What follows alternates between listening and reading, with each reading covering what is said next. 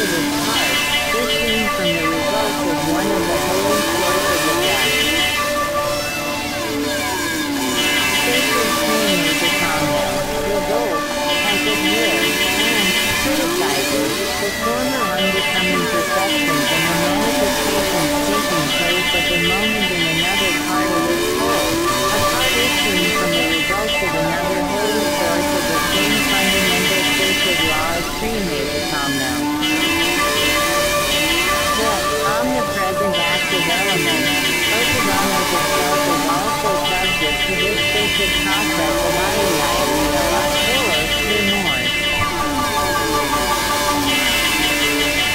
During this sacred process, as long as the action of the sacred Theomerhologo or the emanation of any ordinary sun is directly affecting the whole of its presence, the active element separates into its three primordial parts, which then exist almost independently, but when the direct action piece of these parts blend again to exist once more as a whole.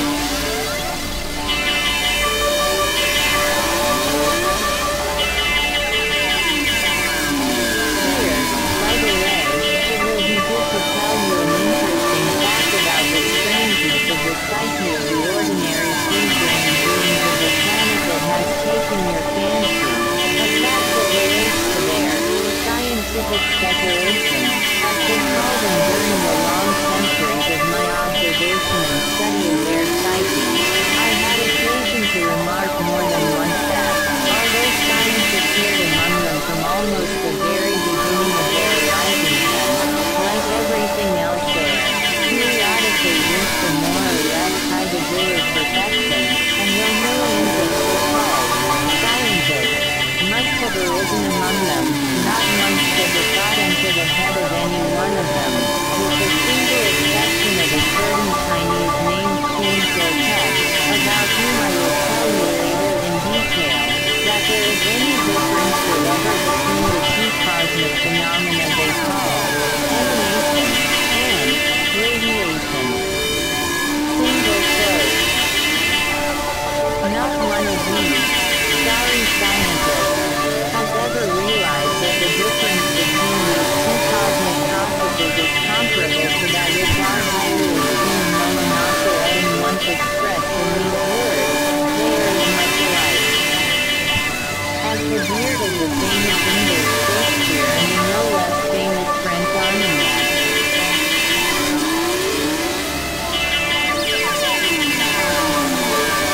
To understand more about the phenomena taking place in the atmospheres and about the omnipresent active element, in general, you must also know and remember that during the periods when, owing to the action of the sacred Aiaiaioa, the process of dark plum takes place in the Otodano, there is temporarily released a portion of pure, namely, totally unblended, ethernoplasma that unfailingly enters into all cosmic formations and serves, as it were, to connect all the active elements of any given formation, and afterward, when the three principal parts of Otodano reblend, this portion of pure ethernoplasma is destroyed.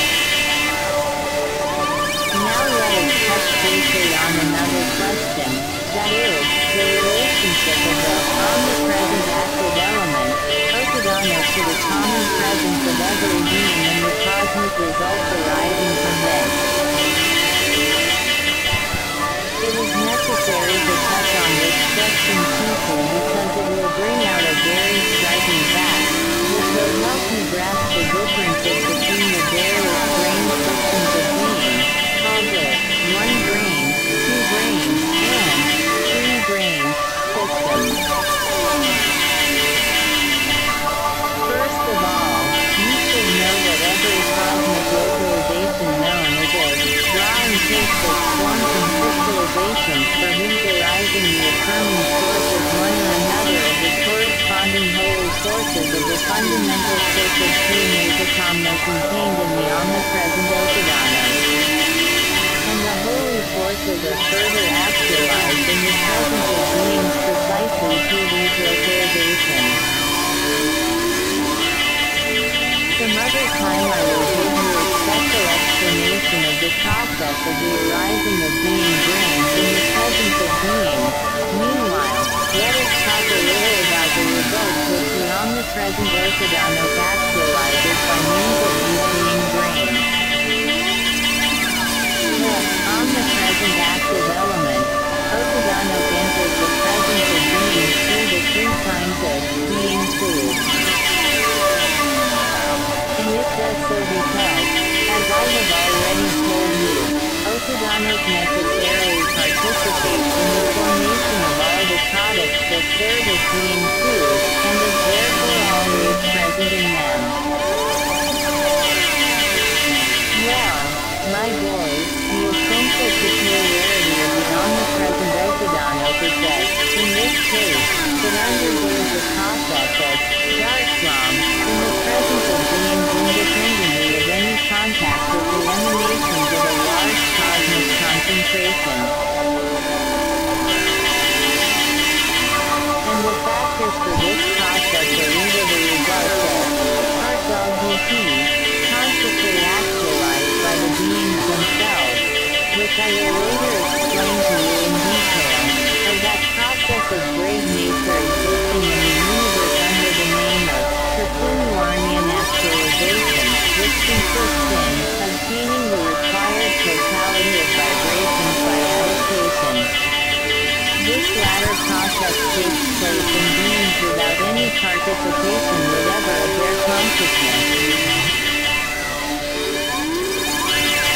In both cases when orthodontic enters the presence of a being and undergoes the process of dark-plum, each of its fundamental parts blends with those perceptions present in the being of the moment which correspond to it according to what are called kindred vibration, and it is then concentrated upon the corresponding localization, that is, upon the corresponding brain.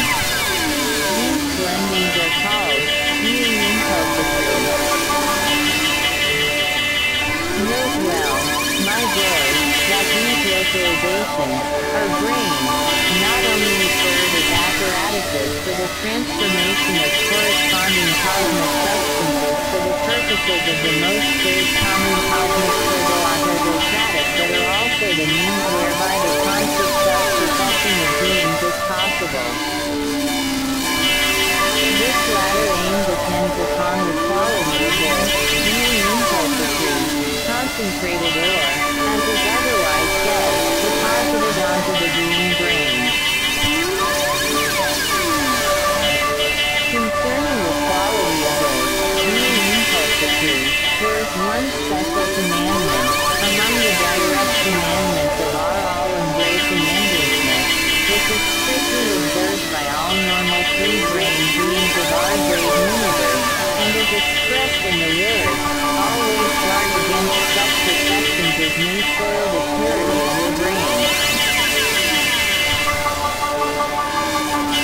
Free-brain beings have the possibility of personal self-perfecting because of the localization in their common presence of three centers, or three brains, upon which, when the omnipresent orthodontic undergoes the process of dark-plum, the three holy sources of the sacred tree may become or deposited and acquire the possibility of further, this time independent, actualization.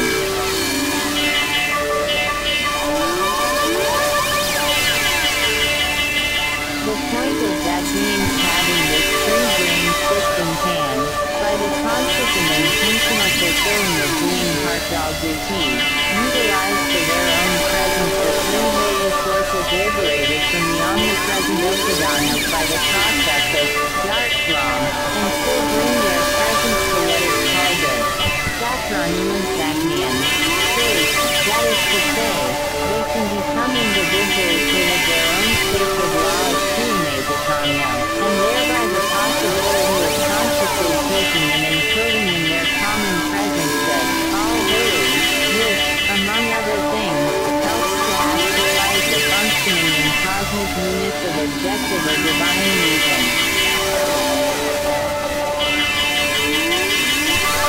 Nevertheless, my boys, just here lies the great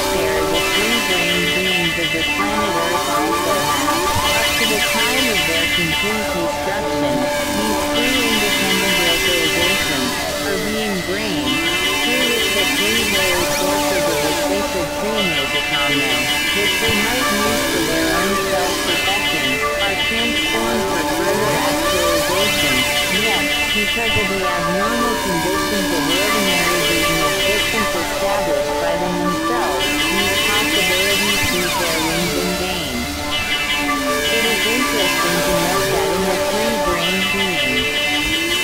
of the planet Earth, these being brains are found in the same parts of the planetary body as in us. That is, the brain predetermined by great nature for the concentration and further actualizing of the first holy source of the sacred Triamazicomno, called the holy affirming, is localized in the head. The second brain, which transforms and crystallizes the second holy source of the sacred Triamazicomno, these holy denying, is placed in them, as in us, along the whole length of the back, in what is called the spinal column. But as for the place of concentration and source for further manifestation of the third holy source of the sacred Triamazicomno, namely, peace, wholly reconciling, the exterior form of this being brain in them bears no resemblance whatever to ours.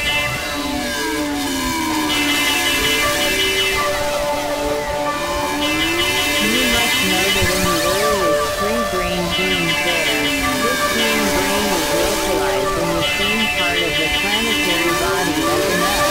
and had exactly the same exterior form, but for many reasons you yourself will come to understand in the course of my talk. Great nature is constrained to alter this brain little by little and to give it the form it has in contemporary being. In the phases of the present day this being brain is not localized in one mass, as is proper to the presence of all other three-brained beings of our great universe, but is split up into parts and each of these parts, according to its specific functioning, is localized in a different place in their planetary body. Although, in its exterior form, this being center of theirs now has different places of concentration, nevertheless all its separate functionings have corresponding connections with one another, so that the sum total of these scattered parts can function exactly as is proper for it to function. They call these separate localizations in their common presence, nerve nodes. Single quote. It is interesting to note that most of these places of concentration are located in the very region of the planetary body where this being brain would normally be, that is, in the region of the chest, and the totality of these nerve nodes are called as solar plexus. And so, my boys, in the presence of each one of your favorites, the omnipresent Okadanos undergoes the process of Yarslom, and in them also, each of its three holy sources blends independently with other cosmic crystallizations for a corresponding actualization. But since they have entirely ceased to fulfill being part-dog routine, chiefly because of the abnormal conditions of being existence gradually established by them themselves, none of these holy sources of everything existing is transubstantiated for their own presences, except the denying source alone. The crystallizations that arise in their presence from the first and third holy sources are utilized almost entirely by the common cosmic proto-autocratic process, and only the crystallizations of the second part of the omnipresent Okadanos, the holy denying, serve for the recording of their own presence. Hence most of them remain with a presence consisting of the planetary body alone, and are thus, for themselves, destroyed forever. As regards the particularities proper only to the omnipresent, everywhere penetrating, active element Okadanos, and the further results produced by them, you will have a clear picture of all this when I have explained to you in more or less detail, as I have already promised, the fundamental laws of world creation and world maintenance. In the meantime, I shall tell you about the elucidating experiments pertaining to this omnipresent cosmic crystallization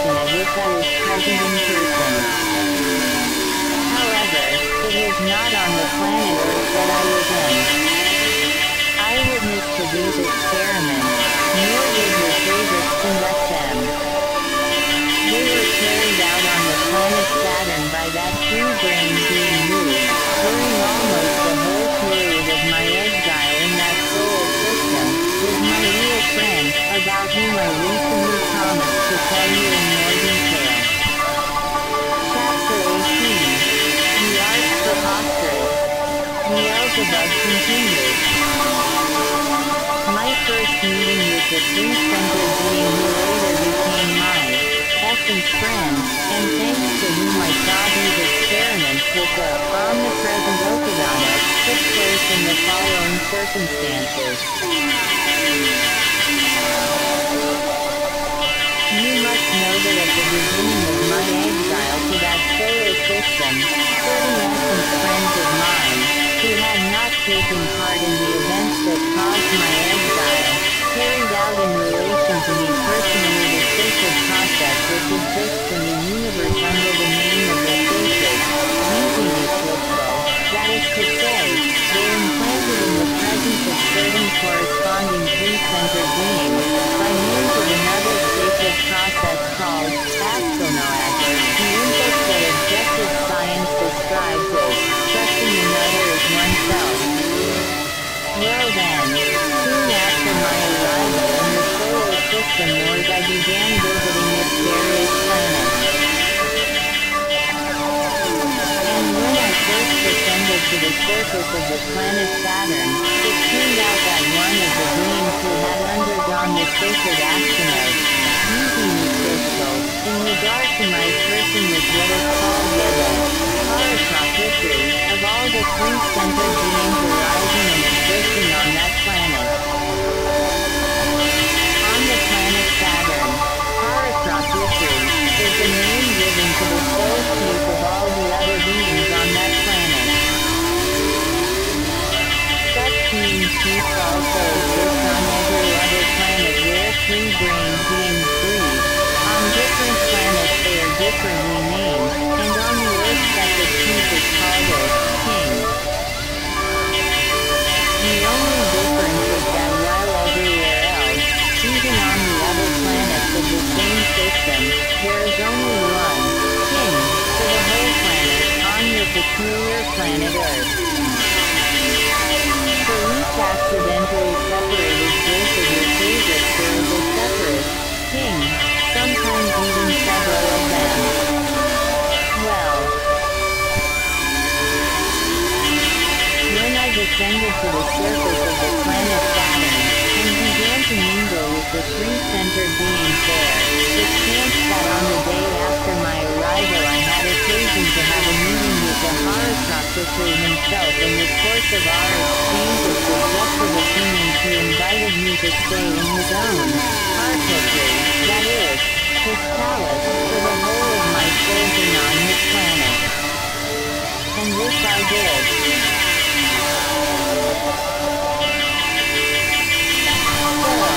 My boys, once while we were talking, simply according to the flow of associative being mentation, we happened to touch upon the question of the strange results that arise from the manifestations of the particularities of the omnipresent Okadano. The venerable Paraprokritri of the planet Saturn mentioned that one of his learned subjects by the name of Farhar, in order to study certain previously unexplained properties of that cosmic substance, had recently devised an exceedingly interesting apparatus, the chief demonstrating part of which he called Parakarshika. And he offered to make the necessary arrangements, if I wished, to have this new invention shown to me with full explanation. The result was that the following day, escorted by one of the venerable Paraprokritri's attendants, I went to the place of existence of Gornahor Marhar, and there for the first time I witnessed those novel experiments elucidating the omnipresent Okadano. Gornahor Marhar, who afterward, as I have already told you, became my essence friend, was then considered one of the foremost scientists among the ordinary three.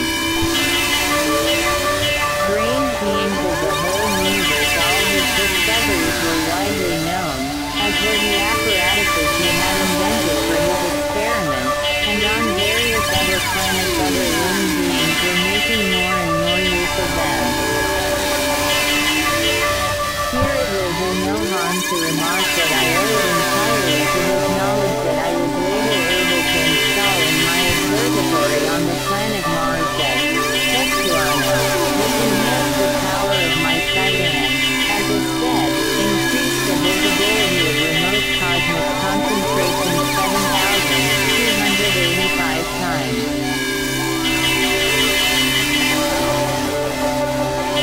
The truth is, it was thanks to this Testuano that my observatory was later regarded as one of the best installations of its kind in the whole universe. Most important of all, by means of this Testuano I was able, even while staying at home on Mars, to see and observe relatively easily the processes of existence taking place on those parts of the surface of other planets of that solar system which, in accordance with its common cosmic harmonious movement, could be perceived by, being sight, at the given moment. When Gornahar was told who we were and why we had come, he came to meet us and very amicably began his explanation. Before going into this, perhaps I should warn you once and for all that my conversations with free-centered beings dwelling on the various planets of that solar system where I was obliged to exist for the sins of my youth, as for instance the conversation with Gornahar, were all held in languages still unknown to you, whose consonances were sometimes quite indigestible by the normal being functions meant for this purpose. And so, my boy, I shall not repeat these conversations word for word, but simply give you their meaning in our language, continuing of course to use those terms, and specific names, or rather those combinations of sound throw. Kept by the being vocal cords of your favorites on the planet Earth,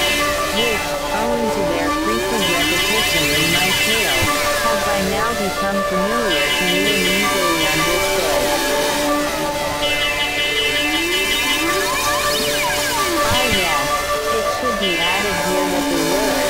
Gornahar, is used by the free-brained beings of the planet Saturn as a matter of courtesy. They put it in front of the name of the one they are addressing it as the same with your favorites on the planet Earth, who have invented the custom of putting the word, Mr., or sometimes a whole name with praise, in front of the name of the person they are speaking to, which expresses a notion that our honorable Moanasa characterizes in the same.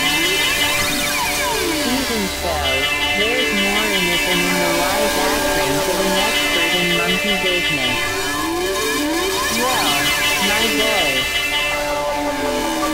when he had been informed of what was required of him, this future-essence friend of mine, Gornahar, made a sign to us to approach that special appliance he had invented, which he called Parakartika.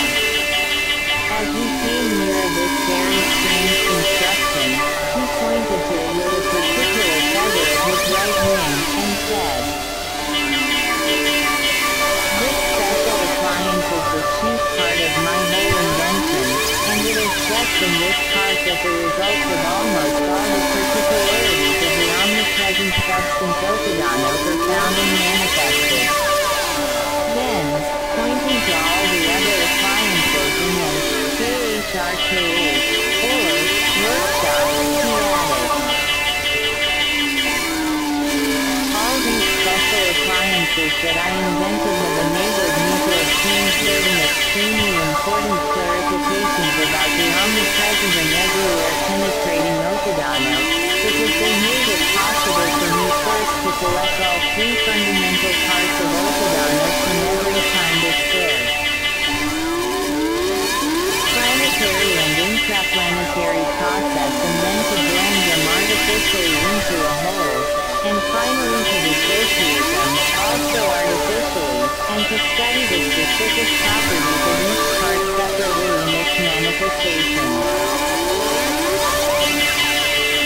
Having said this, he again pointed to the photosensitivity, and added that by means of this experimental apparatus any ordinary being could clearly understand in detail the properties of the three parts, entirely independent in themselves and in their manifestation, of the unique active elements, whose particularities are the chief cause of everything existing in the universe. Furthermore, any ordinary being could become categorically convinced that no results normally obtained from the processes through which this omnipresent world substance passes can ever be perceived or sensed by beings. The only results of these processes that can be perceived by certain being functions are those that for some reason or other appear abnormally on account of causes coming from without, either from conscious sources or from accidental mechanical results. The part of Dornahor Harhart's new invention called photosensitivity, and considered the most important, looks very much like a tradipiano, or, as the favorites would say, a huge, electric light bulb. The interior of this original structure is rather like a smallish room with a door that could be hermetically sealed. The walls were made of a certain transparent material, resembling what is called glass on your planet. As I later learned, the chief particularity of this transparent material is that, although with the organ of sight a being could perceive every kind of cosmic concentration through it, it did not permit any rays, whatever their source, to penetrate it, either from within or from without. As I looked at this part of that astonishing being invention, I could clearly distinguish through its transparent walls, in the center, what seemed to be a table and two chairs. Above the table hung three identical things, like celestial electric light bulbs and resembling monitors. On the table and standing beside it were several different apparatuses and instruments altogether unknown to me. I afterward realized that all the objects contained in this photosensitivity, as well as everything we were to put on later, were made of special materials invented by Dornahor Harhart. With regards to these materials, I will go into more detail at the proper time. Meanwhile, bear in mind that in the enormous KHRKH, or workshop, of Dornahor Harhart, besides the photosensitivity, there were several other large independent apparatuses, and among them two quite special,